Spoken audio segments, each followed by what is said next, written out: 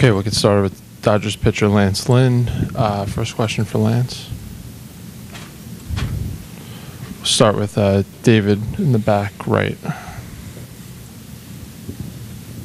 Lance, you've been through this before many times in your career. Being down 0-2, does it change anything for you? No, I mean, when it's all said and done, when you take the ball, you try to go get outs, give your team a chance to win. But you know what's on the line.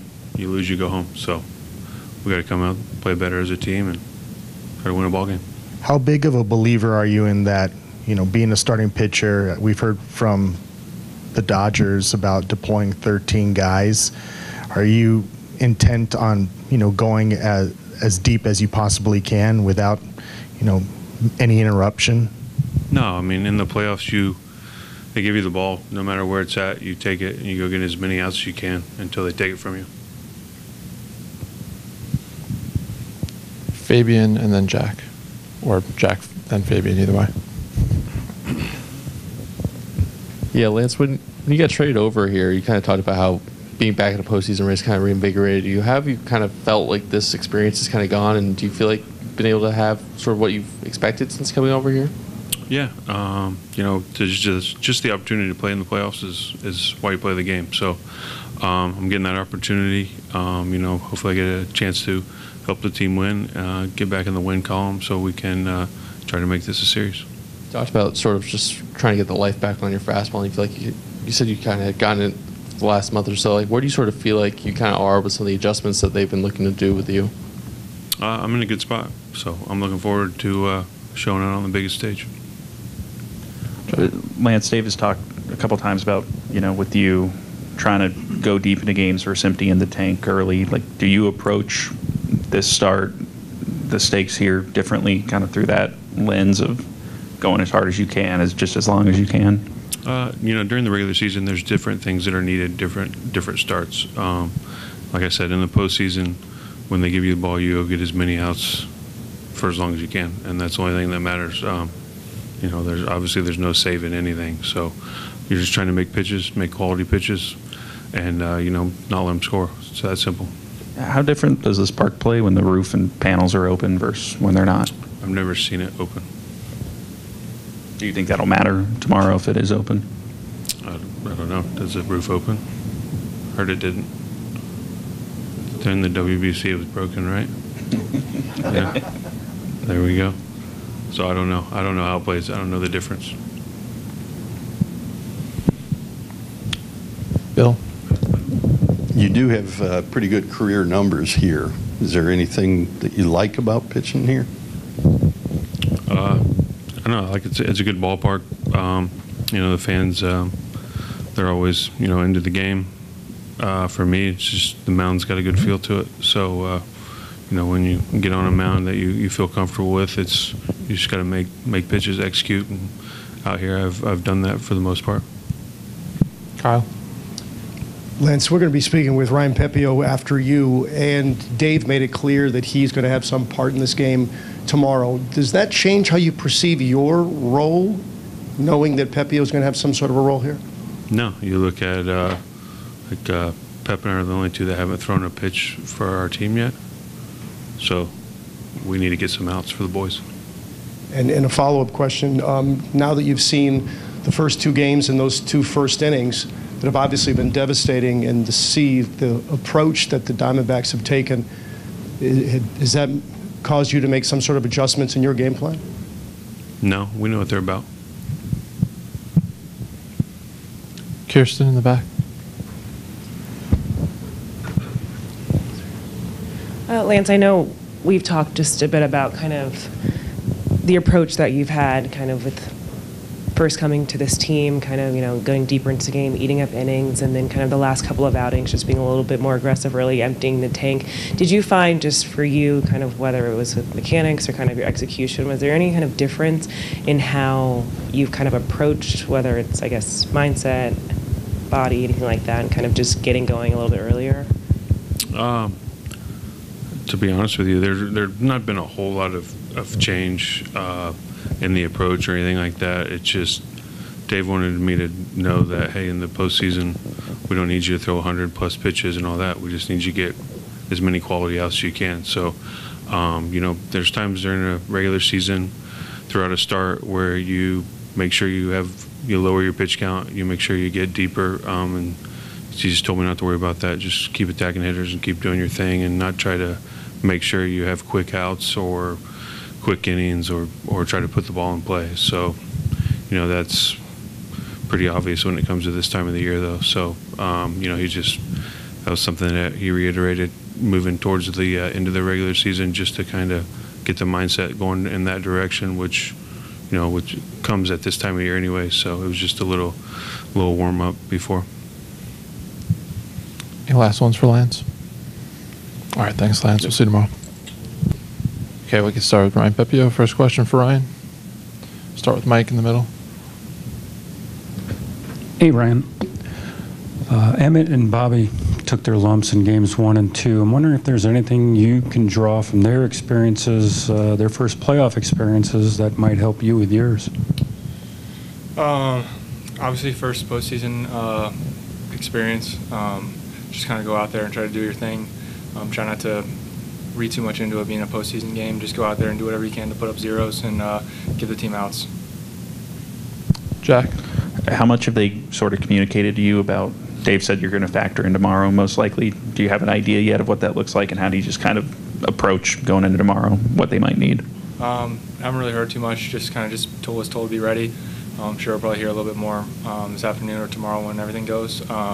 But just be ready. I'll be ready for whatever's asked whenever. Kind of just keep the same mindset, whether it's starting kind of thing. Obviously not starting, but take the same mindset as it was a start like I have in the past. Kirsten, in the back.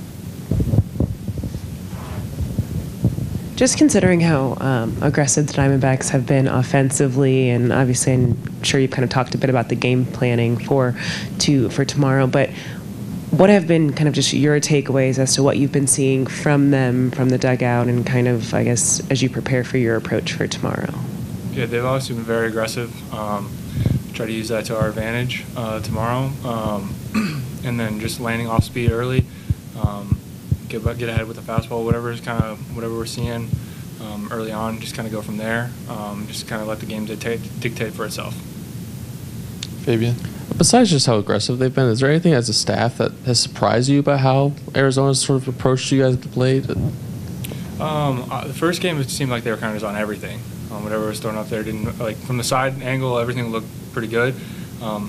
But they just looked like they were on everything. And yesterday, when watching Bobby, it looked like they had some really good takes, especially on curveballs and sliders. So just kind of go out there and try to get ahead and let them get themselves out. A little bit last night, just about you didn't like the pitch selection some of you guys had offensively. Is there anything Arizona's doing pitching-wise that has sort of surprised you guys' approach? I think, I don't think that Gallen did anything different. I think that there was a lot of pitches that we just didn't, take advantage of. He was heavy fastball for me. I think that you look at the Merrill Kelly start, I think he threw a lot more cut fastballs into the righties or into the lefties than he had done in the past. As far as relievers, I don't think there was anything that was different than what we had anticipated. It was just more of really being, more selective to, pitch that we can handle, which I just don't think we've done as good of a job as we've been capable of. We're capable of. How do you go about emphasizing that, especially today, sort of going into the rest of the series and try to obviously stay alive in the series? Yeah, I think that it's something that our hitting guys are talking to our guys about. We've got our backs against the wall, but I still think that, being mindful of just taking, one at bat, one quality at bat at a time, regardless of, how long they run their starter out there tomorrow and go to their bullpen, or, regardless of the situation. And that's been something that we've pulled from this year that's been beneficial, and it's easy to kind of get away from that. But to the reset part of it is obviously it's really crucial where we're at. And then with Lance, you talked about, especially in September, just making sure he sort of is more full throttle early on and starts. Do you feel like he's done a better job of that of late? And how much does that sort of play into tomorrow? Which obviously knowing he has Ryan behind him.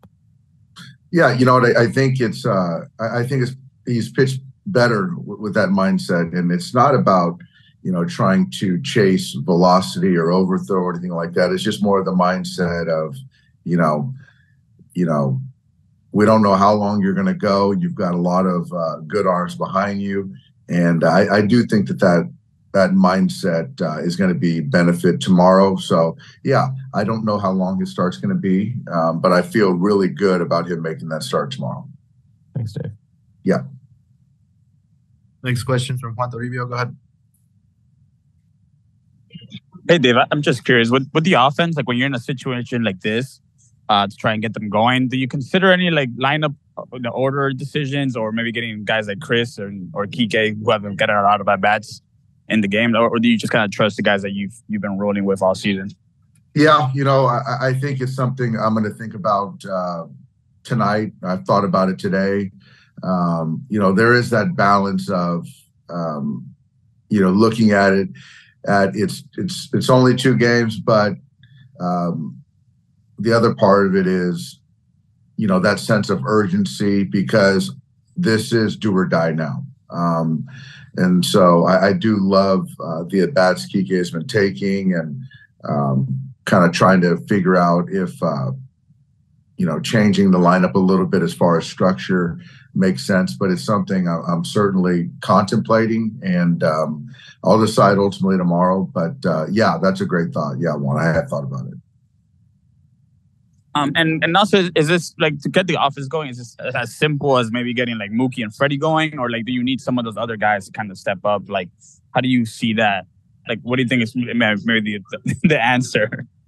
I think it's I think the simple answer is getting Mookie and Freddie going.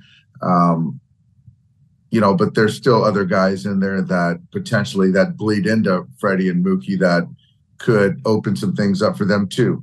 Some situational at bats. So I think it's still a collective team effort that has to be for us to be sustainable, throughout the rest of the postseason, and obviously to win a ball game tomorrow. So I think for me, it's everybody. We all got to be accountable to being better with the team offense. Thanks, Dave. Yeah. Next question from Jorge Castillo. Go ahead. Dave, I got to ask, why are we doing this over Zoom? Where are you? You guys are working out here. Yeah, you know what? I was going to stay away. I was going to be there. I was there for the other workout, and there was a meeting over here at the hotel, so I stuck around here. And a meeting with the front office? Yes, sir. Okay. And I'm just wondering, as field manager, I know you guys talked about the last 2 days about the cohesion you guys have, everyone showing up to the workout on Sunday. How do you balance not being here with the team?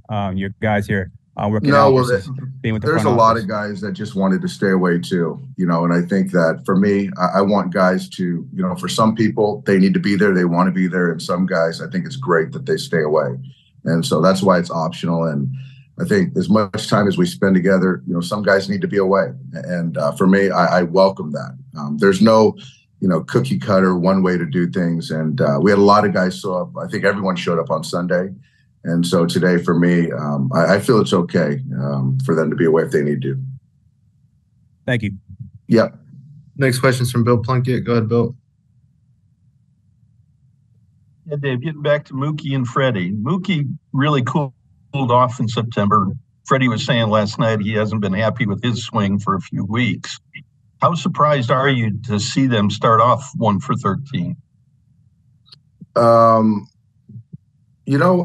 surprised. I think that, going into, this series, I thought, Mookie swung the bat well in the week before as far as the simulated games. I thought Freddie was swinging well, but I've talked to Freddie and he doesn't feel like his swing is great.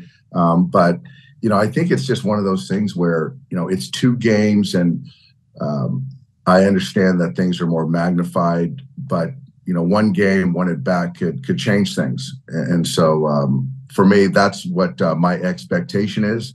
And I was joking with Freddie. I think it was in 21 where he had 2 really bad games against us.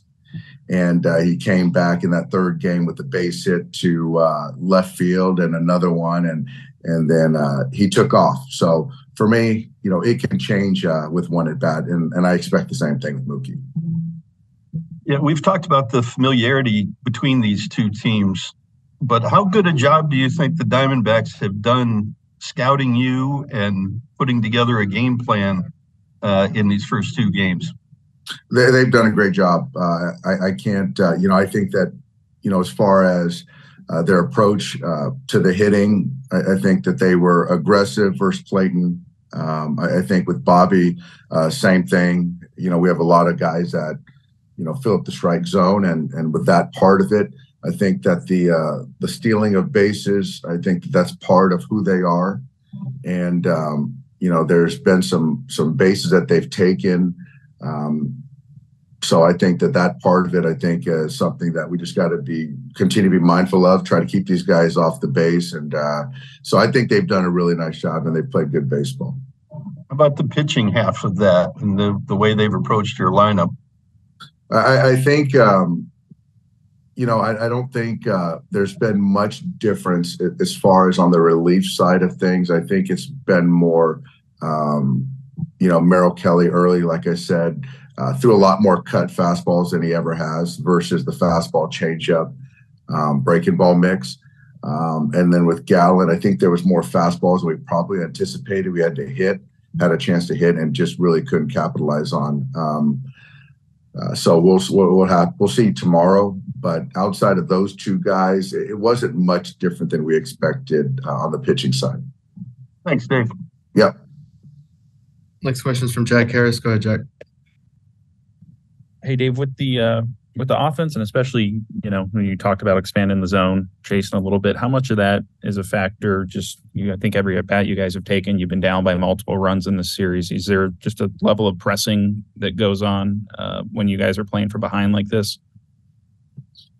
I think there's some of that. I think that's fair. The ability to try to minimize that feeling, that anxiety is important, but it's real. Certainly when you're, playing an elimination game. So I think there's a little bit of it when you're down 6-0 or down 3-0 to try to get it back in one swing, which we all know can't happen. But I think just to focus on trying to put together good at-bats as a team and expect good results and create run-scoring situations is the best way to go about it. But yeah, I mean, the reality is there's an extra, anxiousness in the batter's box that we've got to curtail. And with the bullpen, like I know those guys hadn't pitched a lot before last night, but you had to push them pretty hard. Your back end guys, is that something you can do again with these couple games coming up if you need to? Having all of them go multiple innings last night, does that limit how much you can use them in these 2 games? Kind of where are they at right now? I think you can. Yeah. I mean, I think that pushing them is a question for each guy differently.